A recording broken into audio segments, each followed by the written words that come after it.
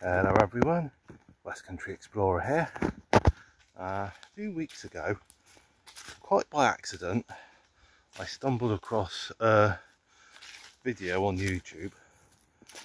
There was a guy walking through a tunnel going under the railway line near Yeovil Junction station. So I've come here today to Yeovil, and one of the reasons I've come here is to sort of have a little walk through the tunnel myself, because I didn't know it existed until I stumbled across this particular video. So yeah, I've just had a little walk around through the countryside, managed to find it. Yeah, I'm going to have a little walk through, see what it's like, guys. So if you fancy joining me, keep watching. Right, here we go.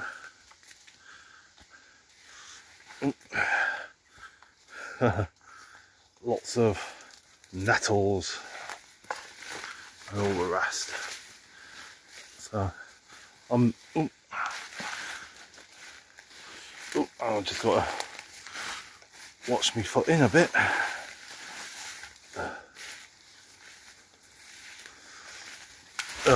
There's thoughts that probably bought me a torch. Hopefully there's enough light along here to see what we're doing.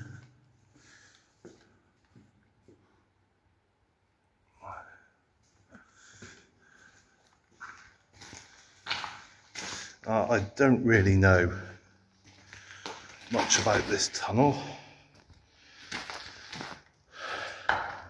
or any details about it. I think it might have been so farmers could get cattle from one field to another once the railway had been built.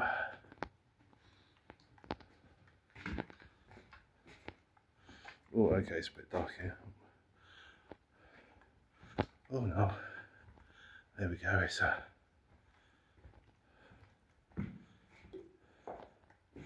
wow.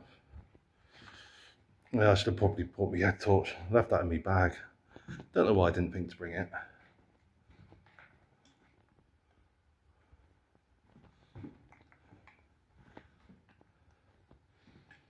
But I mean, it's a big old sized tunnel.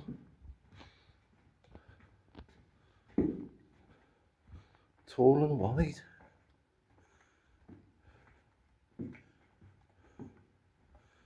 So it's almost big enough to get an horse and cart through here.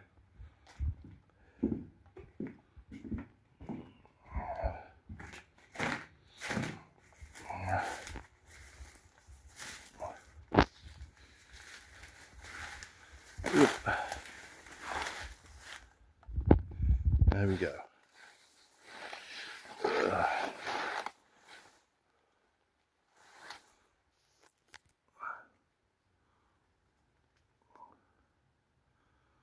So this is quite close to Yeovil Junction railway station.